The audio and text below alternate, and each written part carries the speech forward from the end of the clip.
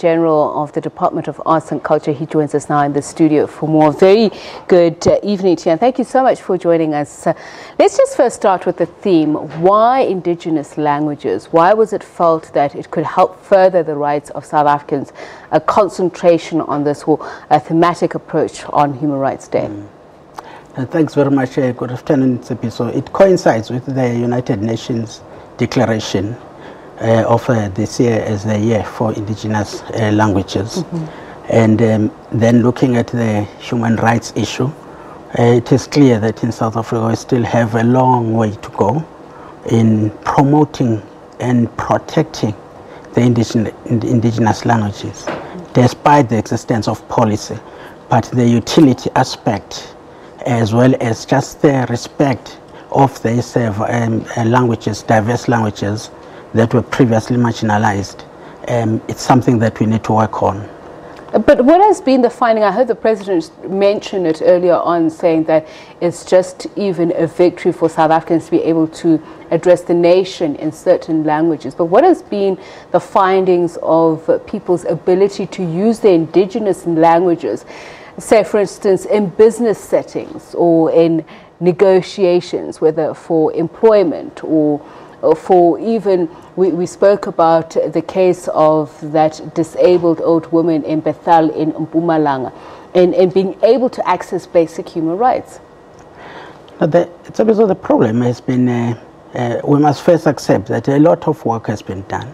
Policy is there. The institutions like the Commission for the Protection and Promotion of Cultural and Linguistic Rights, as well as religious rights, is there. We've got the Pan-South African Language Board. We've got the laws that are saying we must use, at least each province should be able to look at dominant languages, Section 6 of the Constitution. So the legislation is there, government has put that in place.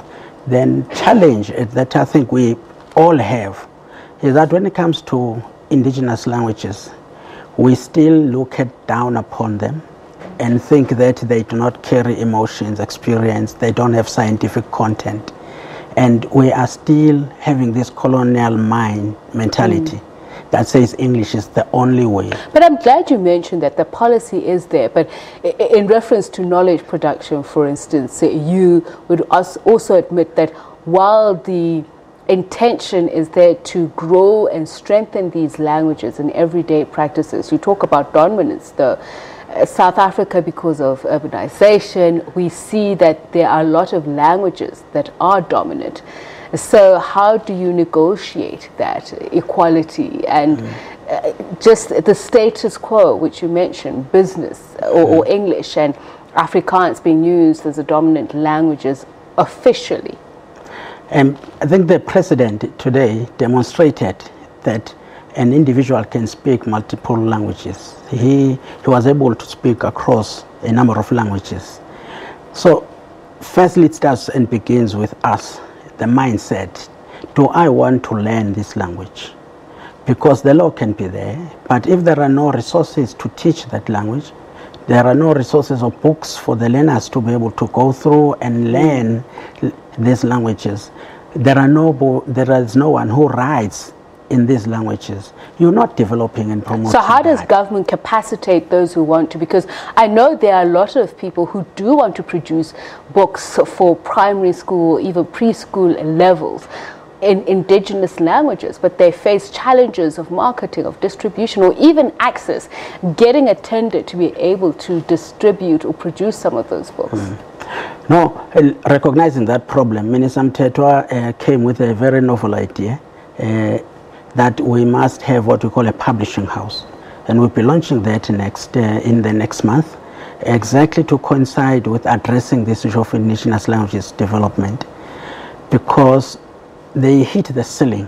The established publishing houses are there, but sometimes they don't have time for these languages, and therefore when you write and you don't have credentials that they want, you find that your indigenous language written book doesn't see the light of the day.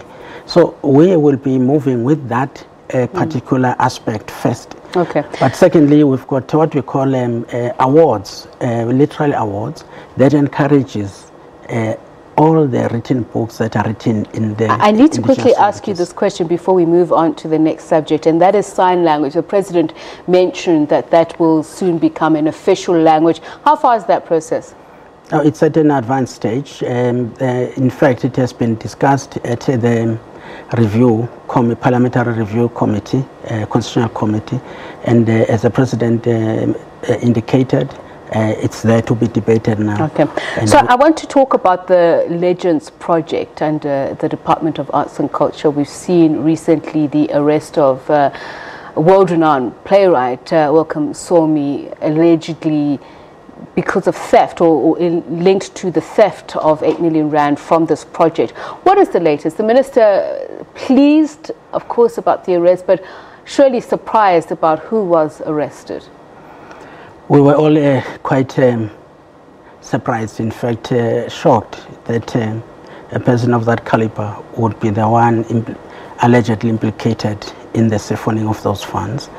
But what we were grateful for was that the executive of the trust was able to move with speed when they discovered the money has been transferred from the trust account at the bank to a personal account, and they couldn't find the money, so they moved with speed, and we congratulate them. When you say they moved with speed, I want to question that, because I do recall a press briefing by some of the legends who are trustees saying that they know who is responsible, but that information is not coming to light. And the last conversation I had with the minister was his concern that nobody had been arrested. So in reference to speed, what are you talking about? I'm talking about, because firstly in January, when they eventually discovered the money has the coffers have been emptied, they then went to open the case. When they did that, they were then referred to the priority crimes, commercial crimes unit, and the Hawks moved, I must say, they really worked hard, because they had to then interview all of the legends, the executive, 11 of them. We organized that meeting, they had that interview. Okay. Yeah, so it was quite a process. One of the concerns the minister also raised was about the transactions and how this theft came to be, or how this misappropriation of funds came about. And he questioned whether or not FNB were vigilant enough, and he raised very serious concerns. Has there been a meeting, or has he sought to have a meeting? Does he intend to have a meeting with the bank to discuss this? Yes, already the bank's part of the speed was exactly that. We engaged with the bank. Minister Mteto delegated me to directly meet with the bank, and I did that. Have they shed light on how this could have happened? Yes, they did, and through then, of course, promotion, access to information act, you need to follow particular procedures to get client information between the bank and the client. So we had to follow that process, and the department then assisted the legends to acquire the... Are you able to share how the theft came about, how the funds were able to be manipulated in such a manner that they ended up in a personal account? Without prejudicing the case, this is what the bank indicated, that there was a use of electronic banking. So in other words, there was a transfer of the money, and unfortunately the mechanisms the legends had agreed with the bank seem to have been breached, because according to their understanding, there are 3 who are the signatories.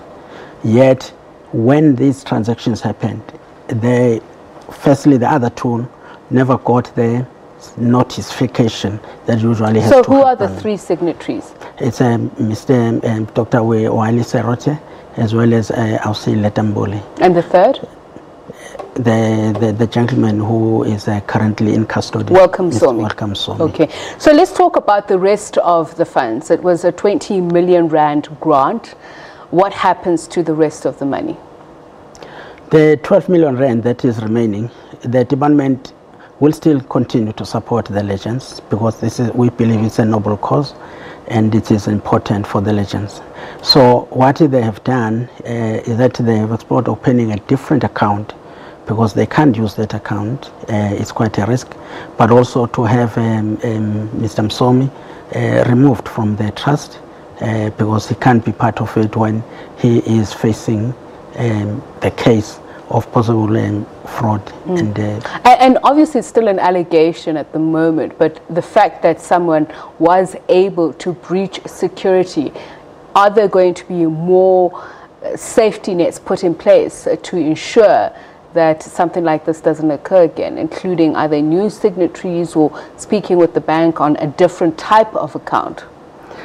Yes, the due diligence, I believe they really did take the legends, because if you, like any other account where it's a group account, you will have 3 or so signatories, but they have learned, it's a lesson learned. I think any bank that they will open the account with, they will make sure that there are extraordinary measures to protect their account.